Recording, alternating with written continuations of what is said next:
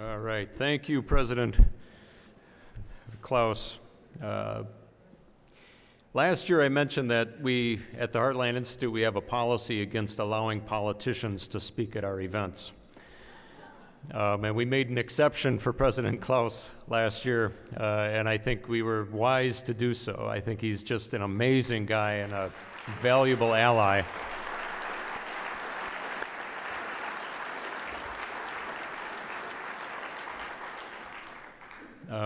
President Klaus's reference to who I assume was Barack Obama reminded me of something that Richard Epstein told me. Richard Epstein is a professor of law at the University of Chicago and for many years was a colleague of Barack Obama.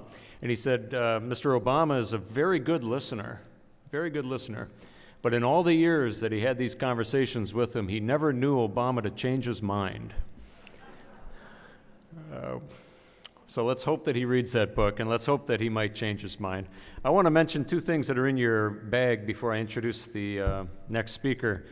These are two new publications from the Heartland Institute. The first is called The Skeptic's Handbook, and it's by Joanne Nova. Joanne is with us somewhere in the room. Joanne, can you stand up if you're here? Where is she? There she is.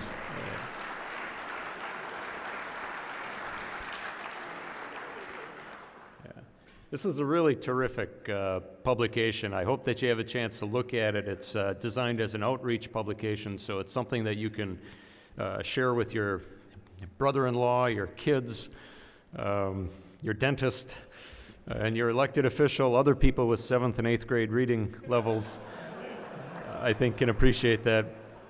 Oh, that reminds me, we have elected officials with us here tonight.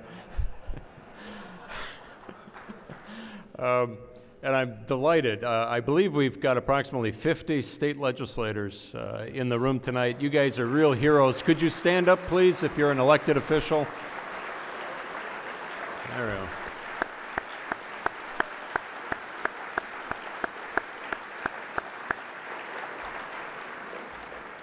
It is a challenge to stand up against global warming alarmism in Europe. It's also really tough to do it in state capitals all across the country. So these guys and gals are real heroes in the fight on climate change. The second publication in your bag is the U.S. Surface Temperature Record Reliable by Anthony Watts. Is Anthony Watts here? I haven't seen him. There we go.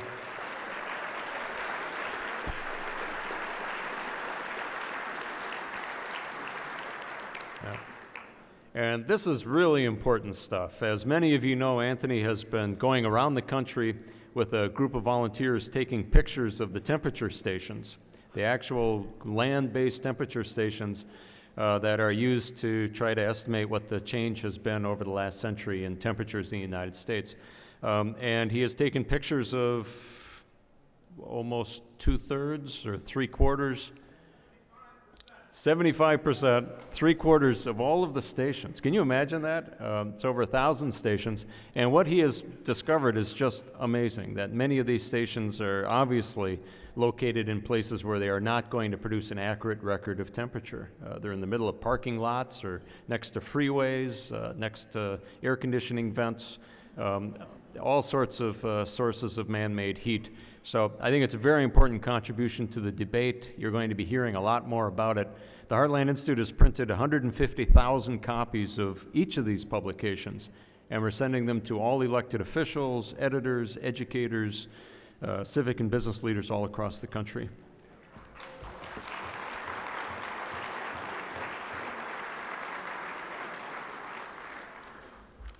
All right, and I mentioned that it's difficult to take on environmentalism in Europe. It's also very difficult to do that here in the United States, in our universities and in our colleges. And we have with us tonight one of the most distinguished atmospheric physicists in the world, a man who was awarded the James B. McIlwain, I hope I'm pronouncing it right. Is it McIlwain? That's close enough, Dick says. Medal, which is given by the American Geophysical Union to recognize significant contributions to the geophysical sciences by an outstanding young scientist. He received the Clarence Leroy Meisinger Award, which is given by the American Meteorological Society to atmospheric scientists who have shown outstanding ability and are under the age of 40 at the time that they are nominated. And he's received the Jewel G. Charney Award, which is also given by the American Meteorological Society to recognize the authors of highly significant research or development achievement in the atmospheric or hydrologic sciences. Now, such a distinguished scientist could very easily have chosen to avoid the controversy and the notoriety that comes from speaking out against global warming alarmism. But Dr. Richard Lindzen doesn't tolerate fools lightly. Dr. Lindzen is the Alfred P. Sloan Professor of Meteorology at the Massachusetts Institute of Technology. He's been there since 1983. He holds degrees in physics and applied mathematics. He was a postdoctoral fellow at the University of Washington and the University of Oslo, and was a research scientist at the National Center for Atmospheric Research.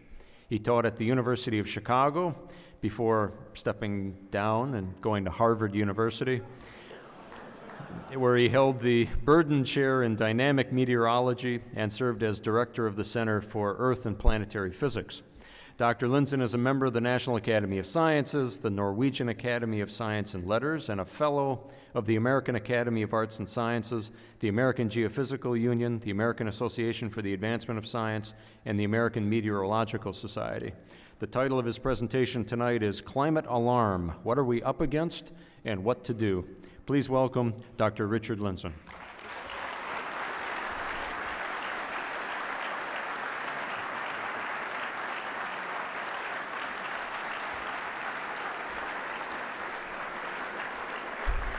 Thank you. I wish to thank Joe and the Heartland Institute for organizing this event. I think it's important to provide such a forum, and like President Klaus, you sometimes wonder how effective it is, but that shouldn't stop one from trying. I think one point should be understood as one discusses the science, and that is that global warming alarm, as far as I can tell, has always been a political movement, a highly organized one, and although it took me a while to realize this, opposing it has always, has always been an uphill battle. Yeah, I think. In any event, what I'd like to do in this talk, and I hope I don't go on too long, is to remind people of a few simple truths that our side often forgets. And the first of these, and I think there are people here like Roy and others who know this, is that being skeptical about global warming does not by itself make one a good scientist, nor does endorsing global warming make one per se a poor scientist. And one of the most difficult things, I think, for someone who is actively involved in the scientific community is to realize, in my case, for instance, that most of the atmospheric scientists who I respect do endorse global warming. The important point, however, is that the science that they do, that I respect, is not about global warming. Endorsing global warming just makes their lives easier. I'll give you some examples. I mean, for example, I have a colleague, Kerry Emanuel. We're on good, friendly terms. He works in tropical meteorology. He received relatively little formal recognition for many years until he suggested that hurricanes might become stronger in a warmer world. This is a position that I think he has since backed away from somewhat. But as soon as he made that point, he was inundated with professional recognition. Another colleague, Carl Wunsch, who is an outstanding oceanographer, professionally calls into question virtually all alarmist claims concerning sea level, ocean temperature, and ocean modeling. But he assiduously avoids association with skepticism. If nothing else, he has several major oceanographic programs to worry about, and moreover, his politics are clearly liberal. In some ways, to me, one of the most interesting examples is from here in New York. It's Wally Broker at Columbia University's Lamont Laboratory.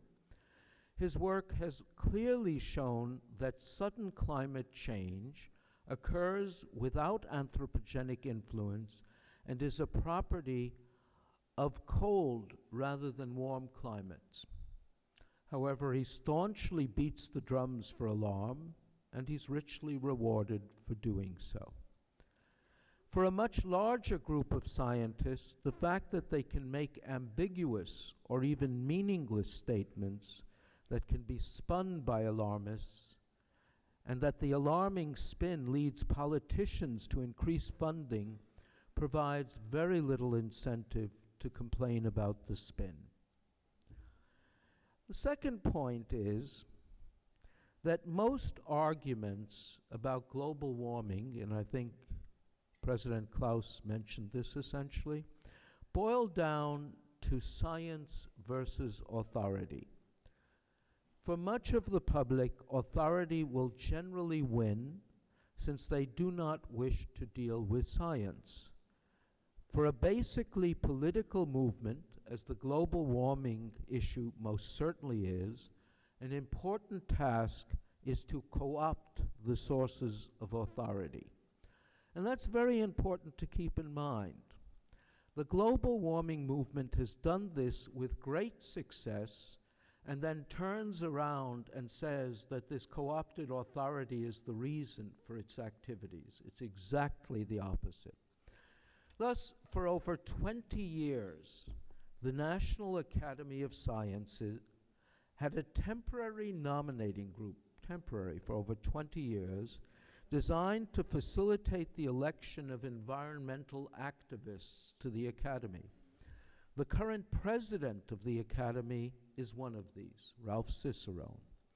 The American Association for the Advancement of Science has been headed by James McCarthy and John Holdren in recent years, and these have been public advocates for global warming alarm. Holdren is now President Obama's nominee for Science Advisor. There are numerous further examples. How often have we heard a legitimate scientific argument answered by the claim that the alarmist scenario is endorsed by, for example, the American Physical Society, regardless of their lack of expertise in the issue? How often have some of you, who are perhaps more curious about this, heard innocuous claims by various professional societies taken as endorsements of alarm? We'll come back to that. However, how often have you heard that any particular argument has been dealt with by realclimate.org's website, ignoring the fact that this is an advocacy website designed to assure warming alarmists that the basis for alarm still exists? My third point is related to the second point, and that is that the success of environmentalism with respect to authority also gives the alarm movement control over carrots and sticks, which in turn is what makes it so convenient for scientists to go along. The carrots, it should be remembered, are as important as the sticks, though the sticks hardly are irrelevant when it comes to a young scientist's funding, publication, and promotion. Returning to the carrots, for example, John Holdren was long on the board of the MacArthur Foundation, which has awarded genius grants to numerous environmental activists. A more ironic example is an award allegedly honoring the memory of the late Bill Nierenberg. Some of you may know who he was. He was not only the director of Scripps Oceanographic Institution, but he was a very perceptive and active skeptic of climate alarm. This award is now annually given to an alarmist, most recently to Jim Hansen. Again, one could go on at great length. The process of co-opting science on behalf of a political movement has had an extraordinarily corrupting influence on science, especially since the issue has been a major motivation for funding. Most funding for climate would not be there without this issue. And it should be added, most science funded under the rubric of climate does not actually deal with climate, but rather with the alleged impact of arbitrarily assumed climate change. This is very much the issue with the polar bears, the issue with disease, the issue with cockroaches, the issue with obesity, and so on. It's become standard, whatever you're studying, include in your proposal the effect of global warming on that issue. In any event, one of the things about impacts is that they generally are dependent on regional forecasts. And quoting the leading scientist at the European Center for Medium-Range Weather Forecasting, I should mention that's widely regarded as the foremost atmospheric modeling center. The guy is Tim Palmer. Such forecasts are no better than guesses. Now, that might seem like a problem to you from a scientific perspective, but from a propagandistic or impact perspective, that's wonderful. Because guesses have the advantage of allowing anything to be projected, and they are so used. If you look, for instance, even at the intercomparison of models for Arctic sea ice, the predictions for 2100 range from 0 reduction to 100% reduction. You have your pick. In any event, regional forecasts are at the heart of numerous state initiatives to fight climate change. These initiatives are usually prepared by something called the Center for Climate Strategies. This is a Pennsylvania-based environmental advocacy group that purports to help states determine for themselves how to develop climate change policies. As Paul Chesser of the John Locke Foundation pointed out, this is not exactly correct. If you look at these proposals, they're almost all identical. CCS tightly controls these commissions, and these commissions consider proposals primarily from a menu of options presented by CCS themselves.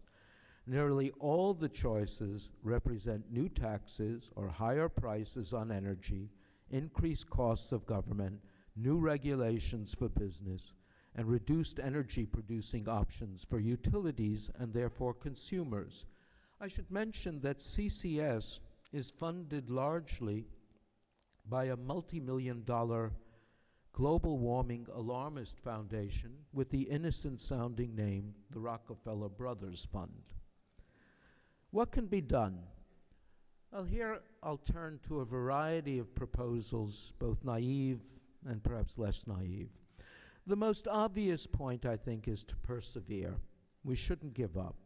We should try to better understand the science, and in particular to emphasize logic, which ultimately has to trump alleged authority.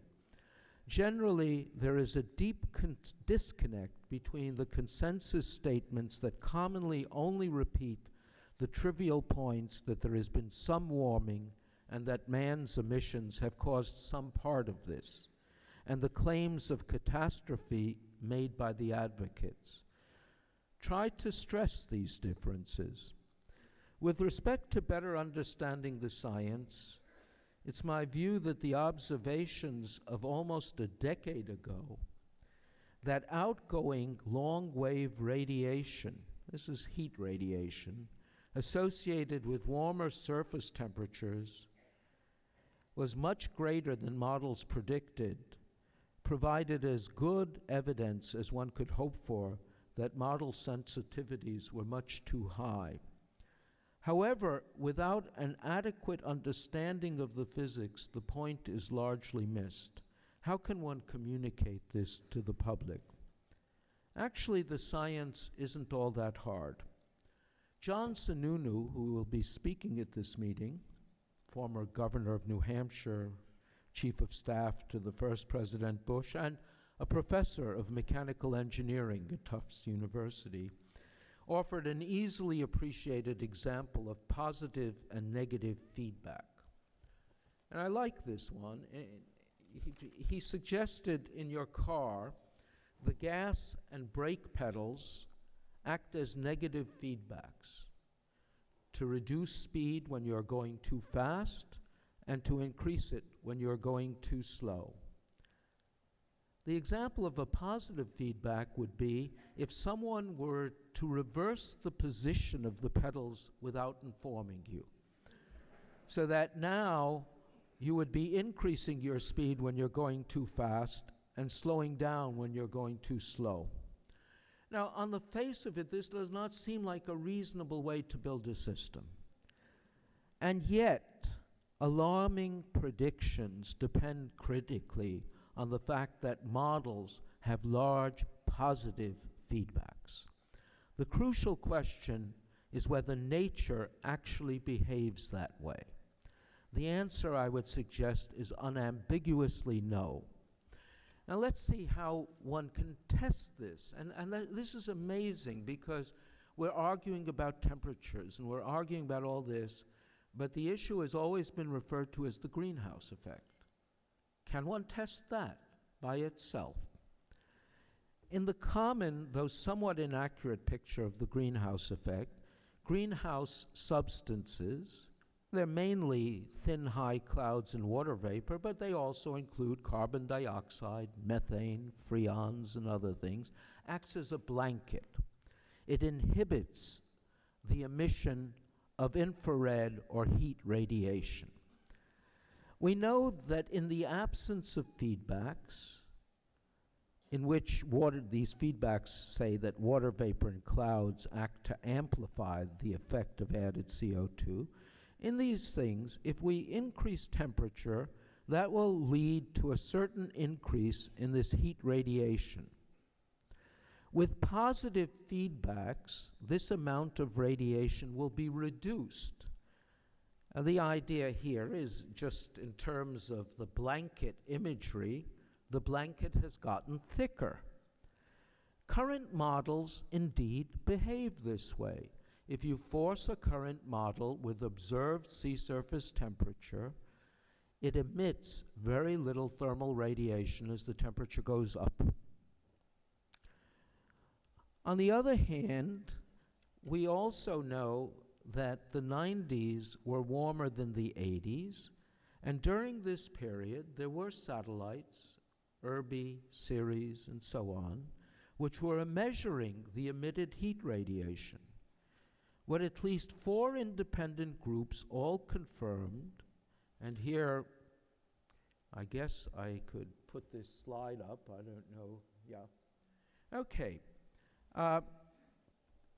what, if I could find where I am, is that if you look at the top figure, and this is a very obscure looking diagram, you actually have a crucial piece of information that tells us that models are greatly exaggerating climate.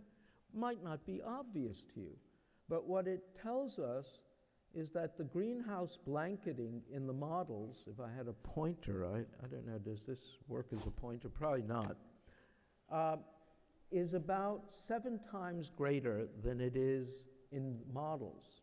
Excuse me. 7 times greater than it is in models. This statement is a little botched. Here's the picture up close.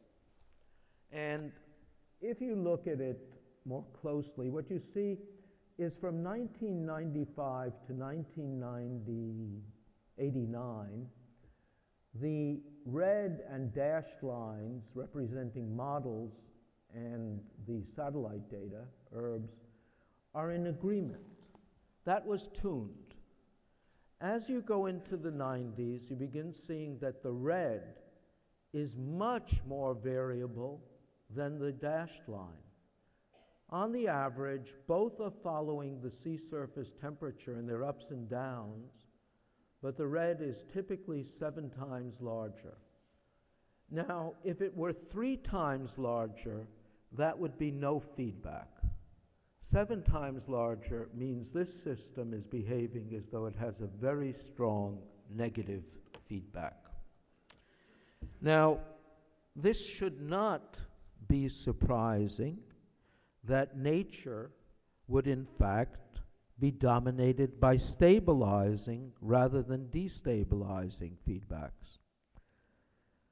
Someone, actually an environmentalist, had suggested that climate in models is an example of unintelligent design. I think this is something modelers are far more capable of than is nature. Now, getting people, including many scientists, to understand this is crucial. Once it is understood, the silliness of the whole issue becomes evident. Unfortunately, though, those who are committed to warming alarm as either a vehicle for a postmodern coup d'etat or for illicit profits will obviously try to obfuscate matters. As important as the above is, moreover, it does not eliminate the need for more institutional approaches. These are largely limited by the minimal resources available to rectify the present situation. Indeed, given the minimal resources available to those who are truly interested in how climate actually works, and the immense resources and power of the environmental movement, it is astounding that the resistance has been as effective as it has been. That said, one should not underestimate the impressive degree of organization behind the climate alarm movement. Notable in this regard has been the Climate Action Network.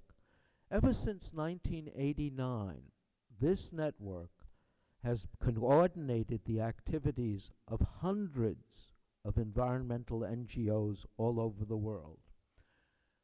However, should some benefactor create a climate institute that could recruit outstanding scientists regardless of their position on global warming, and provide the resources for truly independent research protected from political manipulation, then it is possible that the corrupt state of the science could in time be rectified.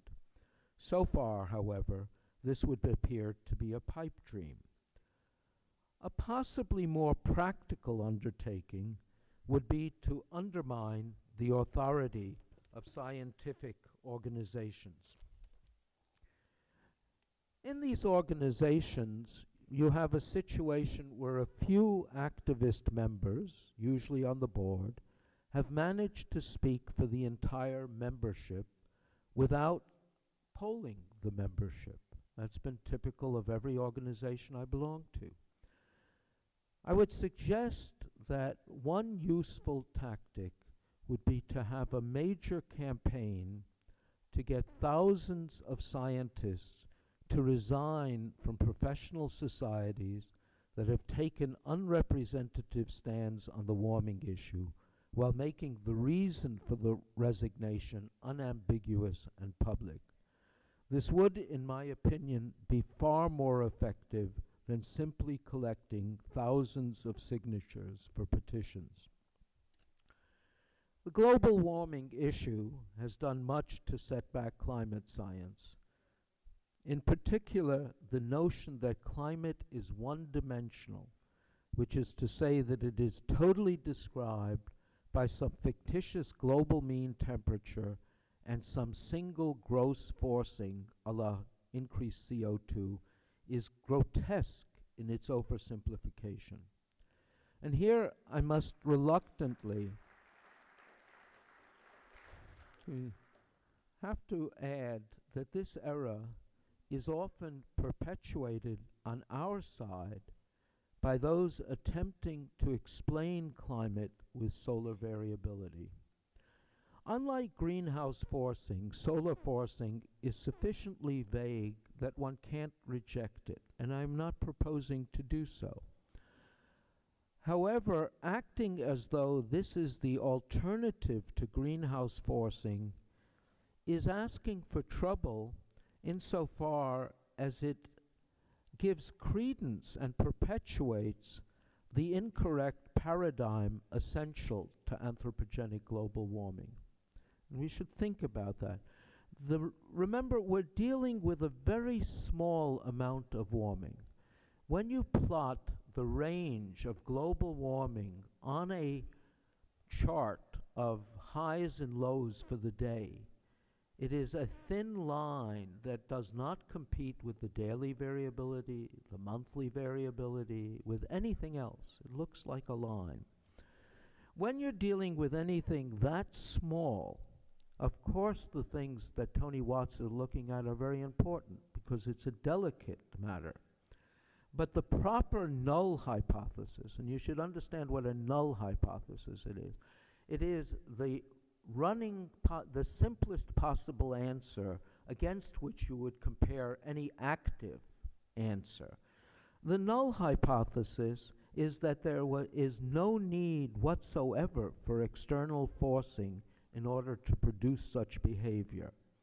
The unsteady and even turbulent motions of the ocean and atmosphere are forever moving heat from one place to another on time scales from days to centuries, and in doing so, they leave the system out of equilibrium with the sun, and thus leading to fluctuations in temperature. The thought that these turbulent fluctuations demand specific causes is also absurd.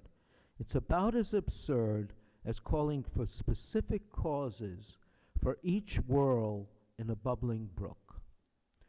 Finally, I would suggest that however grim things may appear, I think we'll eventually win against anthropogenic global warming alarm simply because we are right and they are wrong. There are many reasons for being confident of this. However, we have just gone over one of the most important scientific reasons. The satellite records of outgoing heat radiation show that the climate is dominated by negative feedbacks and that the response to doubled or even quadrupled CO2 would be minimal. In a field as primitive as climate science, most of the alleged climate scientists are not even aware of this basic relation. And these days, one can be confident that once they are, many will, in fact, try to alter the data. Under the circumstances, it is not surprising that the public is not likely to understand the situation particularly well. On the other hand, we have the fact that the global mean temperature anomaly has not increased statistically significantly since at least 1995, not even 1998. I mean, if we have the slide, I forget who I zapped with this. No, can I go backwards? Yeah. You know, this is the picture of temperature. I usually indicate the uncertainty with the purple fuzz. There's a reason for that. Error bars look too definite. Errors sort of decay with distance. But in any event, you see the picture that has been referred to of temperature increases until 1940, decreases, then increases. And then you see that little flat section at the top. In any event, if you now, I forget which. If you look at recent years since 1995, you see that the fuzz for 96 overlaps, or 97 overlaps 95, and it's gone down since then. So here you have this fact that warming for at least 10, 15 years has basically stopped.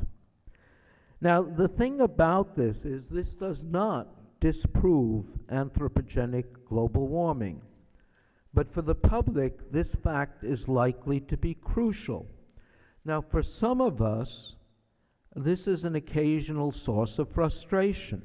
That is to say, you have physical evidence that is very compelling, and you have a temperature record which you know does not prove anything, but of course has an impact on the public because they've heard about warming. The only thing I can say is that given this is a political rather than a scientific issue, public perception is important.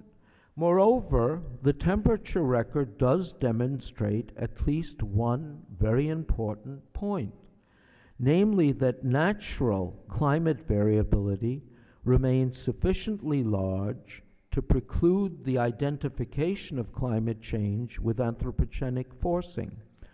Now, if you actually looked at the IPCC, even the fourth assessment, they're very clear in the text that the attribution claim, however questionable we regard it, was contingent on the assumption that models had adequately handled this natural internal variability. The temperature record of the last 14 years clearly shows that this assumption was wrong. To be sure, this period constitutes a warm period in the instrumental record, and as a result, many of the years are among the warmest in the record.